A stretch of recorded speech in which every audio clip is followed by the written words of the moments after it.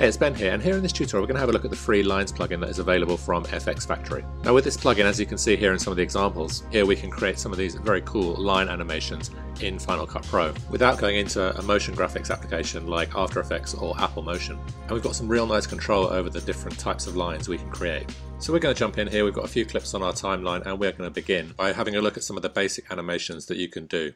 So we'll bring up our Lines plugin in our Type and Generators. And down in the generators here, we have the Lines plugin installed. And as I mentioned, this is a completely free plugin available from FxFactory.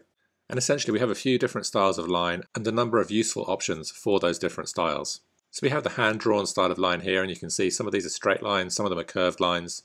And we also have some additional options for controlling those as well. So let's drag one down to the timeline. And we'll zoom in a little bit here so we can see what we're working on. So once we have that down on the timeline, it's essentially going to play through for the duration of that generator as it appears on the timeline. So in this case, 3 seconds. And we can move the endpoints of this line with the on-screen controllers to control where the line begins and ends. So by modifying these endpoints, we can decide whether we want a nice really long line or a shorter line. And as we increase the length of the line, then the animation is going to happen a little bit faster. And then if we want the animation to happen a bit more quickly, we can shorten that. So in this example, the animation is going to happen over the whole duration of the generator on the timeline. So as we shorten it, it's going to get quicker. So let's just delete this first example from the timeline, and we're going to drag down another one of these styled lines. So you can see with this line, we've got some options here up in the inspector. And if we pull our playhead to the middle here, so now with the playhead in the middle here, we can see what we're changing up in the inspector. We can change the width of the line. We can adjust the color of that line. We can modify the speed that this animation will animate on at the beginning.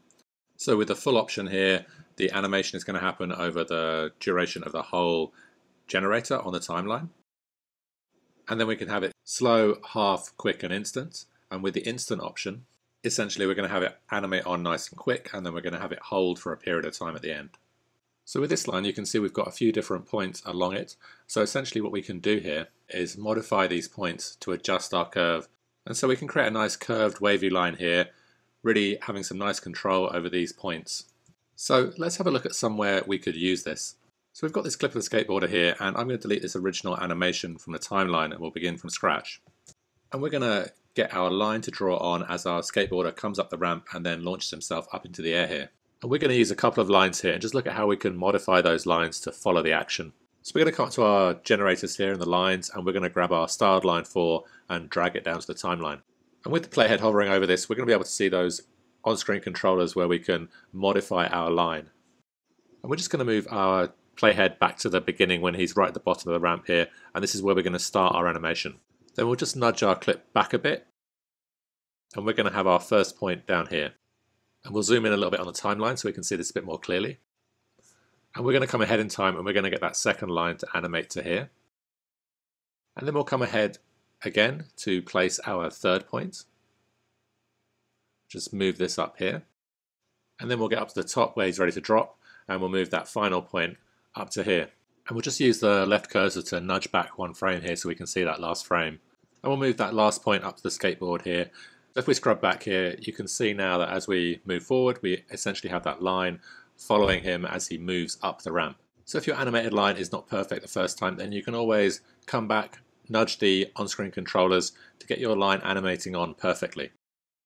And we can keep playing with these points until we're happy with how the animation is working.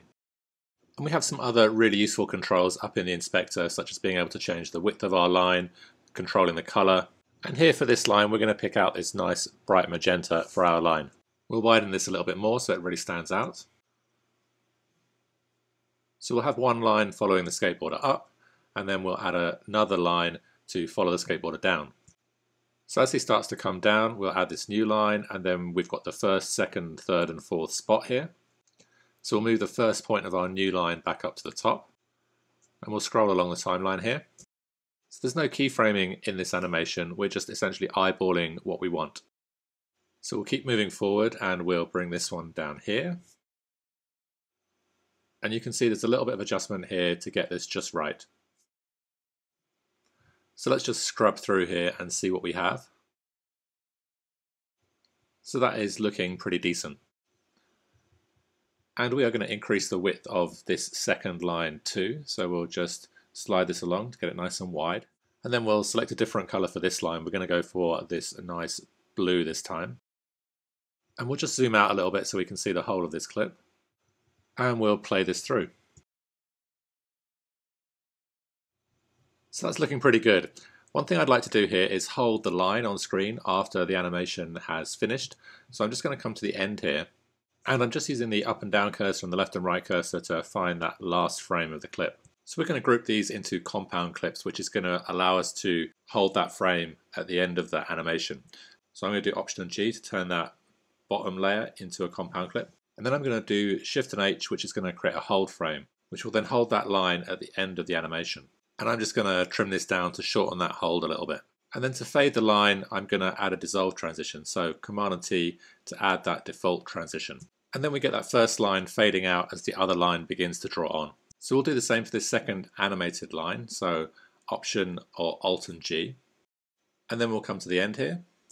I'm going to come back one frame using the left cursor and then do Shift and H. And it's important to make it into a compound clip before you try and do that frame hold. So we'll trim this and then do Command and T to add the transition. So one thing we want to be able to do here with these two animations is to control the speed of everything. So we've got this slow motion clip playing through with our animation. I want to be able to run that a little bit faster at the beginning and then also again at the end of the animation. So once I have everything lined up, I'm going to select all of my clips and the video in the background as well. And then we're going to wrap all of these up into a compound clip. So Alt or Option and G. So what this means now that I have this all in a compound clip is that I can control the speed throughout this entire clip. So we can speed up or slow down things more fluidly. So I'm going to come to this first line just as it's about to draw on. And to move through my edit one frame at a time, I'm holding down the K key and tapping J or L to move forwards or backwards so I can find the exact frame I want to be on.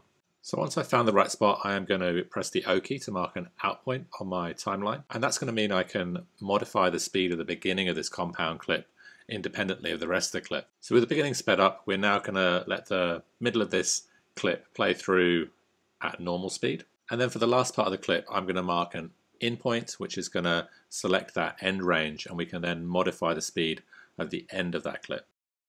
So with those refinements to the speed, let's play this through. And that is looking pretty sweet. So you can see here we've got this ability to create these nice fluid lines, control the speed so we can get that timing just right. So let's have a look at this next example to see how we can use these animated lines in a different way. So I'm going to find a spot in this video, we're going to draw a circle around these two horses. So I'm going to use the 6-point line for this example. So I'm just going to scrub to the end here so I can see all my points. So this middle handle here allows me to rotate my line and also to move it around on the video. So I'm just going to move this here and then we're going to move these points one by one until we create a loop or circle around these two horses. So you can see we can use this lines plugin to draw simple lines or to draw shapes or circles around different objects on your video. And really it's very useful to be able to have this kind of hand-drawn animation that you can drop right on the timeline inside Final Cut Pro. Now that looks pretty good, so we're just going to play this through. And that is looking pretty great. So we've got our animation set up here, drawing this circle on. And we can modify the speed of our animation here. The full option will mean that it animates for the entire duration of the clip on the timeline. We can also change it to quick or half, which means you'll get this shorter animation at the beginning and then a hold of that shape at the end.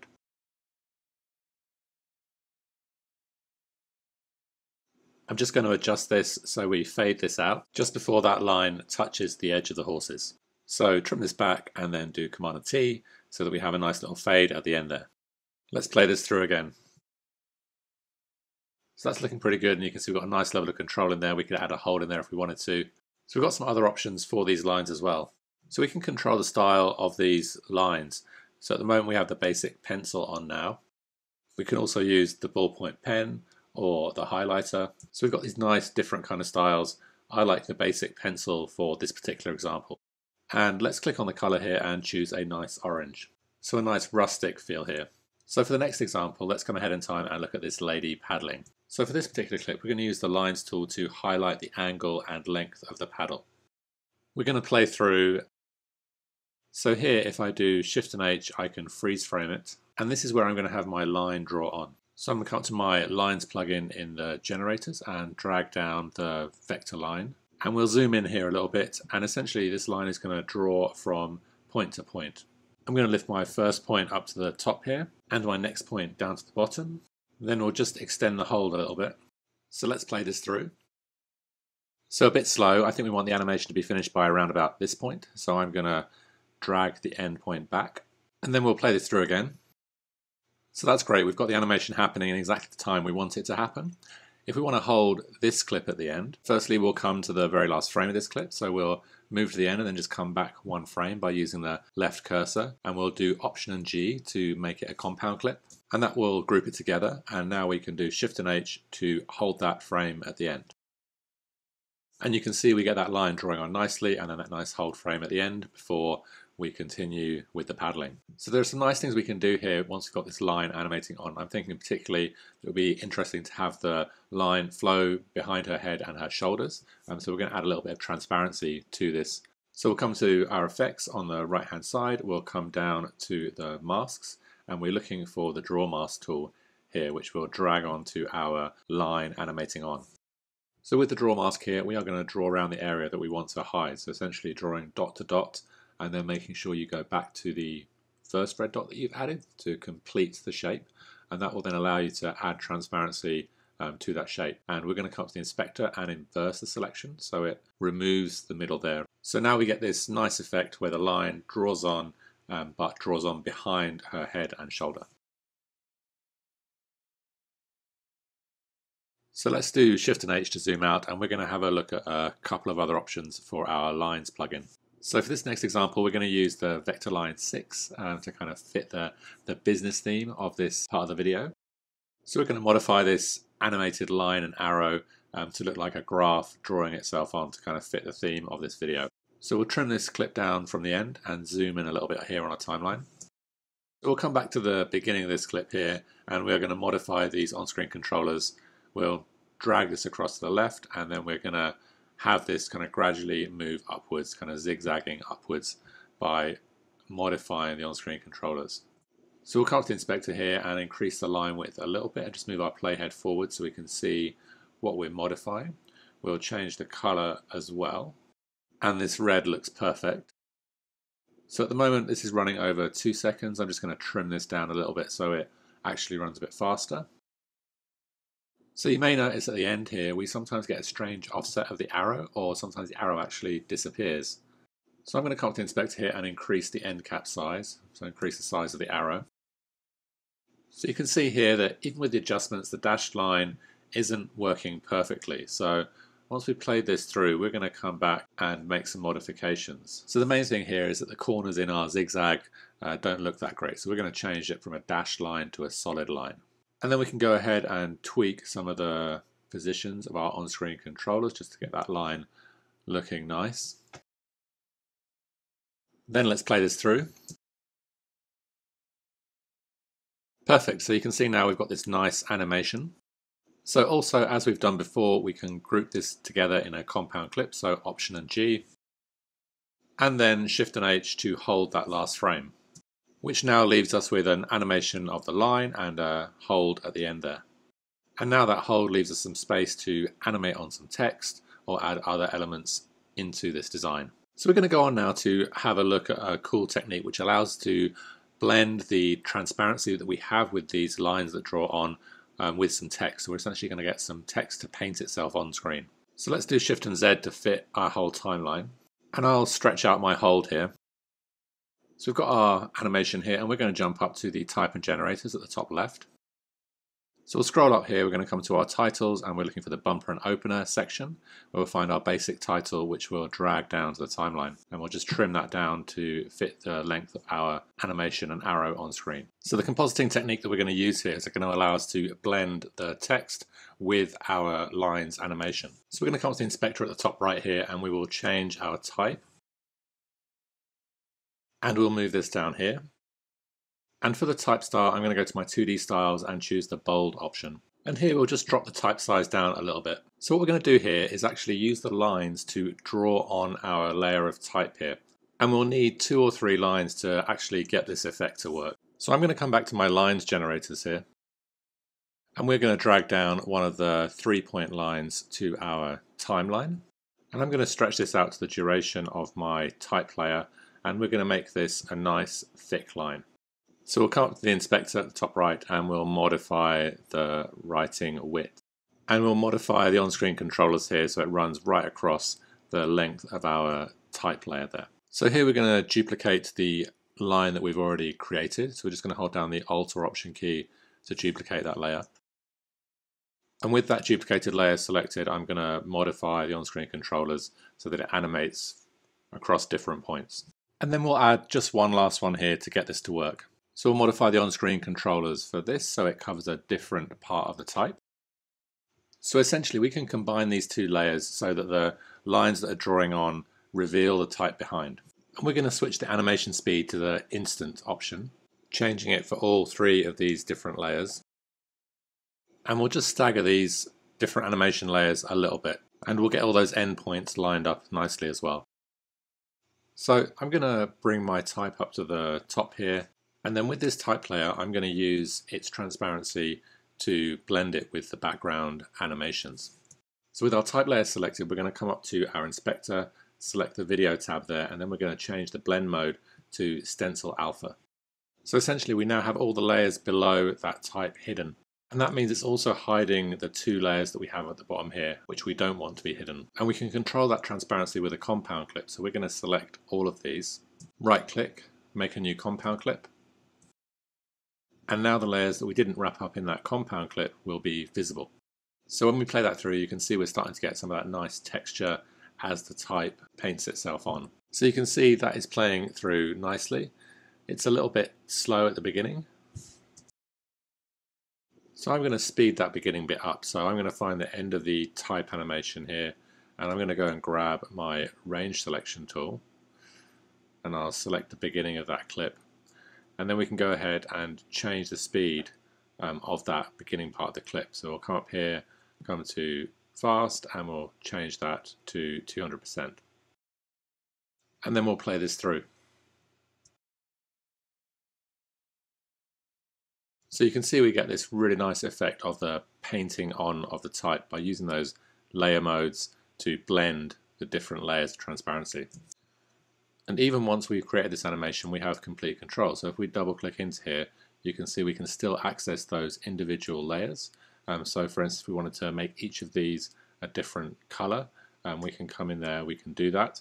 We can also obviously modify the control points on screen as well to move where the animation is happening. We'll create a duplicate layer here just to kind of fill in some of the edge gaps that we're getting so that we have a kind of type all drawing on nicely, and we'll select a different color for this one as well.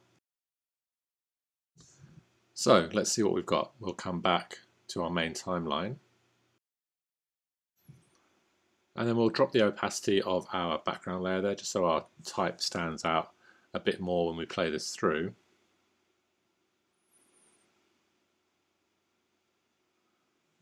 And you can see we've got a really nice effect there of that type painting itself on. I think we can increase the scale there a bit and play around with the effects a bit more, but overall that's looking pretty good. We've got that nice level of control over the speed the animation is happening, and we can control it really nicely. So that's looking pretty nice. So you can see here with the lines plugin, we have some really great tools here that we can combine with other effects and generators and type in Final Cut Pro 10. The lines tool is super easy to use with the on-screen controllers, so I definitely recommend downloading it and checking it out. If you have any questions about this tutorial, about using the lines plugin or about different things that you're trying to do in Final Cut Pro 10, then do leave a comment below, and I look forward to seeing you on the next tutorial.